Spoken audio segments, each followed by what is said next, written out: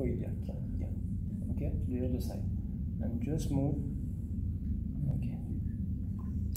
Just move like that. And from the Sacro Iliac Joint, my left hand is really fixed. Okay. And I move my body, right iliac, and all the body move from this fixed point. Okay. And for here, when I move like that, I open the Sacro Iliac Joint.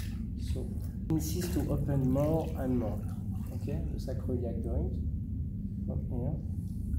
Always look for the noise. And after I go back and I follow the sacrum. Okay, I go back and down, not back but down, until the fourth piece of sacrum. Okay. Like that, it's a fixed point from here.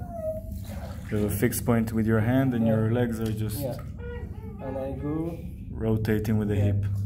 And the right hip could be free. Huh? I don't fix the leg.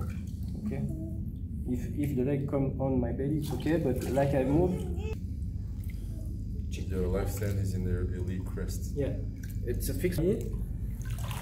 And I don't change the side. I stay on the right side, and my left hand go until the lower back, including the kidney. I just want it's time to stretch this position and find the kidney, right kidney, and go down. Okay. And now I'm with the kidney between my hands and into the same position.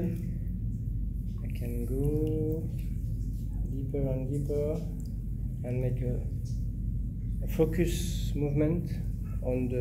And I know that maybe the kidney need to be, because there is a link between the psoas iliac and the kidney, because the kidney is just